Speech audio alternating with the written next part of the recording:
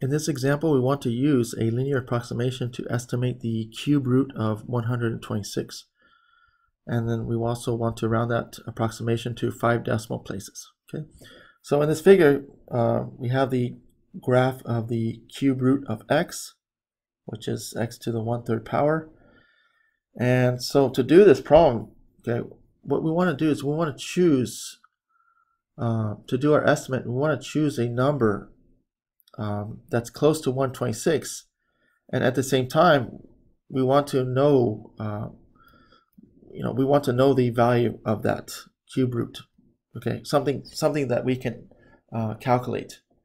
Okay, and that number is going to be 125, because we easily know that the cube root of 125 is 5, right? Because 5 times 5 times 5 is 125. Okay. All right, so we're going to use, all right, so that's what we're going to use, okay, to do our estimate. All right, so I'm going to go ahead and plot those. Let's see.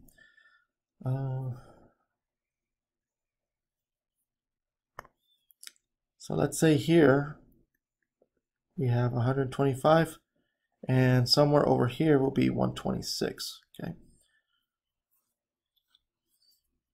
All right, so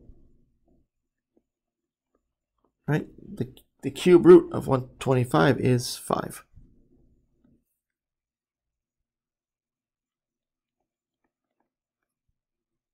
Okay, and for 126, this is the value that we want to find.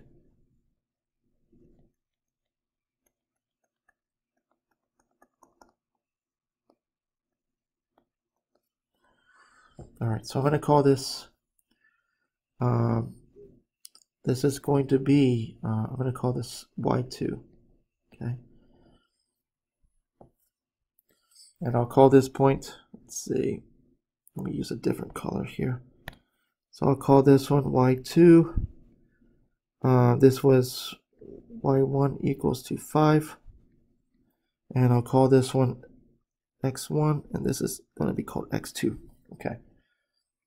So again, we chose x1 as 125 because that is a value that we can easily take the cube root of. In other words, we didn't need a calculator to do that, okay? And it's also close. It's a nice value to work with, and it's close to 126, okay? All right, so from here, okay, notice these 2 points, right, are on the function, okay? And because of that, we can calculate the slope. Okay, the slope of the secant line that's here. Okay, so let me go ahead and plot in the secant line. So the secant line is going to go through these 2 points.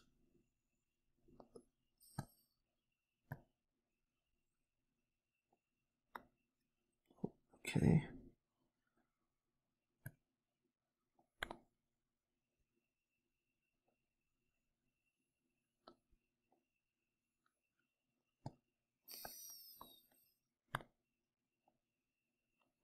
Okay, so that is our secant line.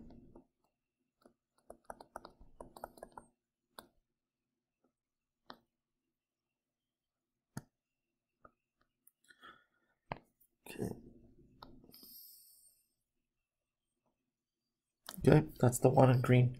So the slope of that secant line, okay, the slope of is basically it's what, y2 minus y1, right? It's the difference in y divided by the difference in x. Okay. And so remember that this, right? This is this can be approximated by the slope. I'm sorry, approximated by the derivative of our function evaluated at 125. Okay.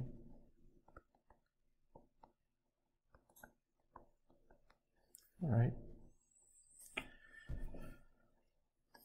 Okay, so this will give us, okay, if we work with this form, okay,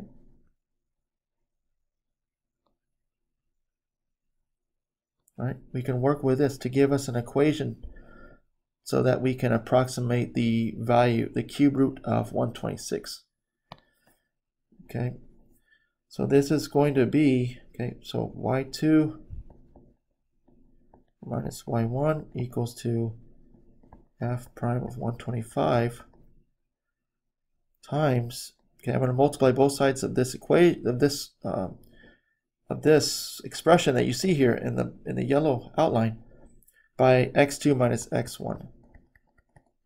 Okay, and then we can go ahead and add on y1.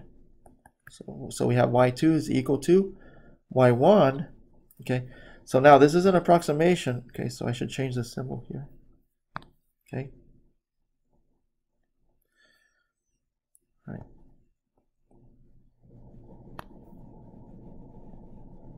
If we're using the slope of the secant line, then we would have this equal signs here.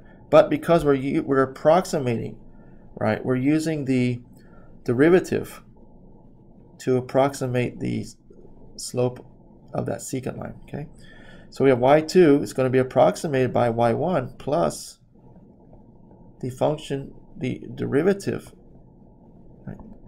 Evaluate at 125 times x2 minus x1. Okay, so this is going back to the idea of the linear approximation. Okay, and this is also using the differentials that we discussed in class. Okay. Okay, so look what we have here. So we want to find y2, right? That's the value. That's what we're trying to look for. Okay. So put a question mark here. We want to find what is the cube root of 126. We want to find the value of y2. So that can be approximated by y1, which we know, and we know we can take the derivative and evaluate 125, and we also know the value of x2 and x1. Okay. Okay, so let's go ahead and let's plug in these values. Okay, so we're going to have y2, y1 is 5 plus the derivative of f evaluated at 125, and x2, which is 126, minus x1, which is 125. Okay. All right, let's go ahead and take the derivative of our function.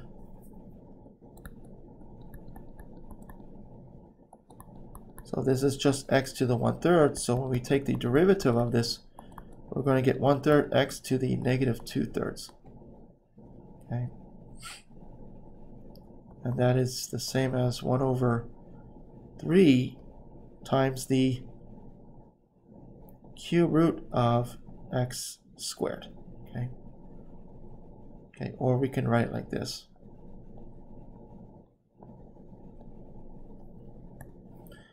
We can go ahead and write this as the cube root of x and then square all this. Okay.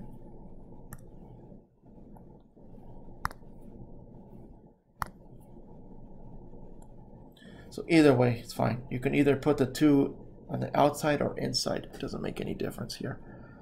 I put it on the outside because it's easier to evaluate our derivative. Okay. Okay, so that means we have, okay,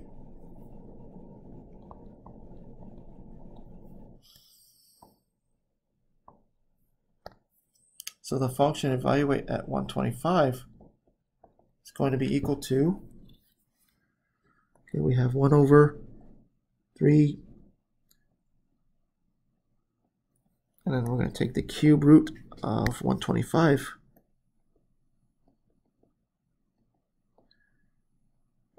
and then square this. So the cube root of 125 is 5. So we're going to get 1/3 times 5 squared. Okay. That's going to give us a value of 1/75. Okay.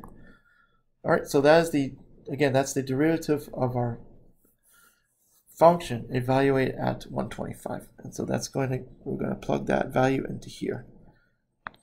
Okay, so y2 is going to be approximately by 5 plus 1/75 times 1. Okay, so we have 5 plus 175. Okay. And so that's going to give us an approximately 5.0133. And they want 5 decimal places. Okay, so 3. Okay. So that is our solution. Okay.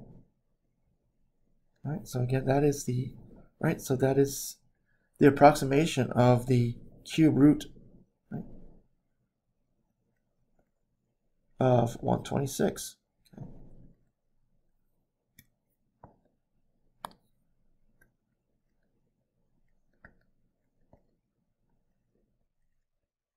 All right.